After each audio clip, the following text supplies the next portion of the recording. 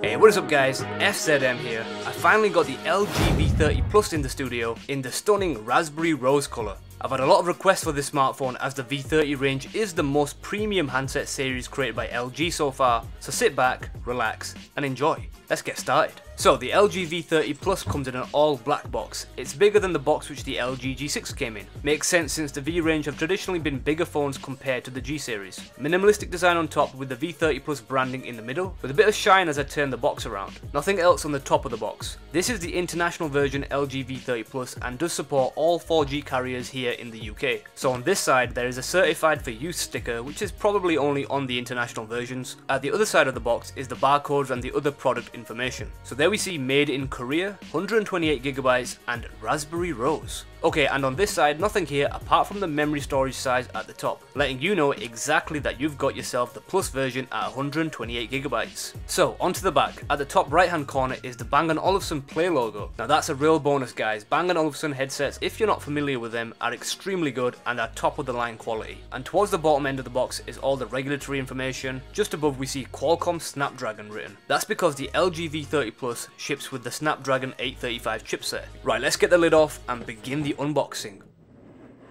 Okay, so there's a cloth covering our device which is branded with the LG logo. I'll just put it aside for now. And ooh, there's the V30 Plus, the beast itself. Now I'll come back to it. Let me just sift through the remaining contents of the box before we go to the phone itself. Right, so let's take a look at the tray that was sitting underneath the phone. So there's a few bits and pieces.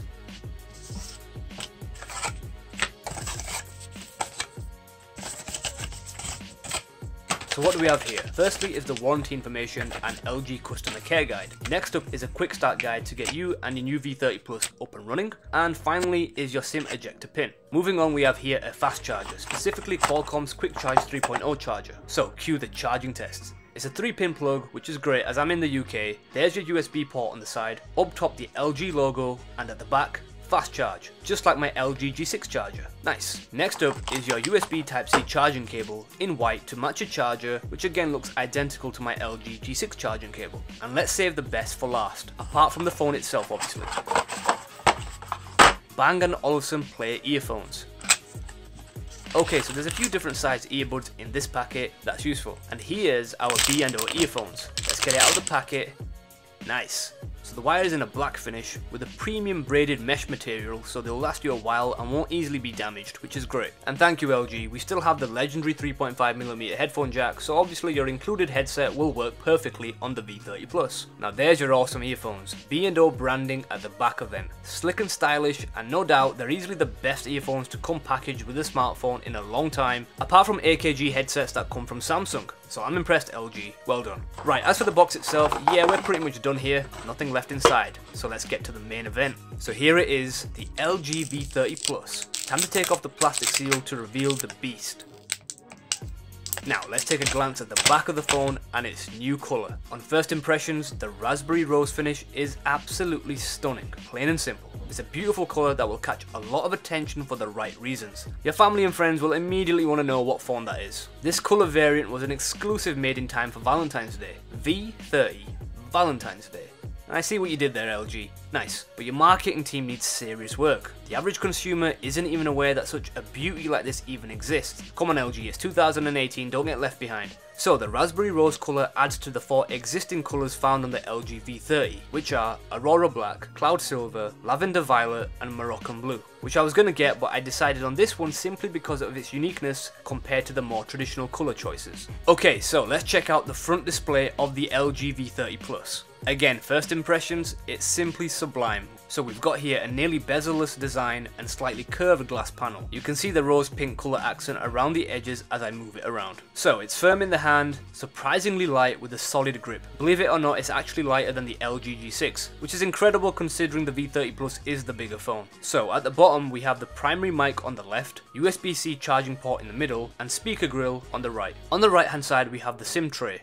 Up top, the LG V30 Plus has its 3.5mm headphone jack. Top or bottom, I don't care as long as it has one. And a secondary mic. On the left hand side is just the volume buttons. On the all glass back, at the bottom is the LG logo in a silver tint which complements the rose pink finish. In the middle is the Bang & Olufsen logo, which I personally think suits the phone's personality. Just above is the fingerprint sensor, which is positioned perfectly just like the LG G6, and it also works as your sleep wake power button. And once again, let's save the best for last. Here we have the LG V30 Plus dual lens camera setup. The main primary camera is a 16 megapixel lens with an incredible f1.6 aperture, which lets a lot of light into the camera. That's superb for low light conditions. I haven't done a proper camera comparison video since I first started my channel, believe it or not, so let me know if you want to see a camera comparison test against other flagship devices. So back to the primary camera lens, we also have full optical image stabilization along with laser and phase detection autofocus. You can find those lasers under the LED flash next to the camera module. The secondary camera is a wide angle lens at 13 megapixels with an f1.9 aperture. Now if we have any LG fans here, they'll know just how good the wide angle lens can be, so it's great to see it again implemented on the LG V30 Plus. The great thing also with this camera setup is you can seamlessly switch between each lens and record in Ultra HD 4K video with high fidelity audio.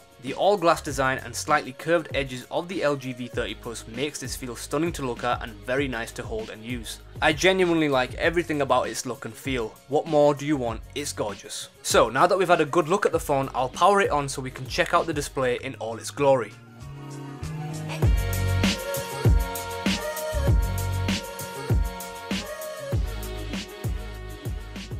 Right, I'll do a full setup off camera and I'll be back. There we are, guys.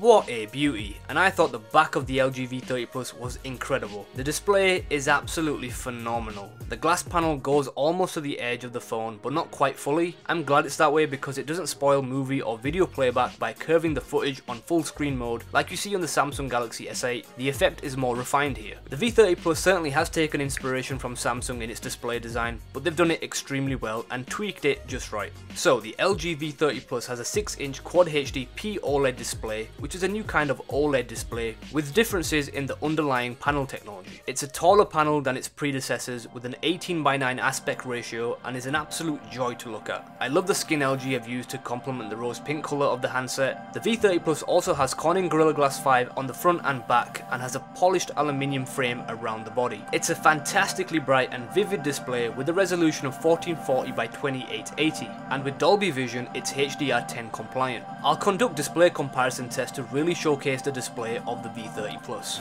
So out of the box it's ready with Android 7.1.2 and it comes with LG's overlay LG UX 6.0 Plus. So overall, guys, I think LG have done a phenomenal job with this device. I can't wait to begin performance tests so I can push it to its full capabilities and test it against the Huawei Mate 10 Pro, Razer Phone, the OnePlus 5 and so on. What an outstanding device both in terms of design and specifications. So guys, hit me up in the comment section below and share your thoughts. Is the LG V30 Plus an underrated phone? I actually think it is. Do you like the V series? And what do you think about LG smartphones in general these days? I'm really looking forward to your responses. There'll be some insane tests coming up to see just how good the V30 Plus is, and I can tell just by my first impressions it's going to be an absolute beast in all departments. So stick around, trust me, you don't want to miss it. Smash that thumbs up button if you enjoyed this video, hit that subscribe button if you're new to the channel, and as always guys, hit the bell icon so you never miss an upload, and I'll catch you guys all on the next one.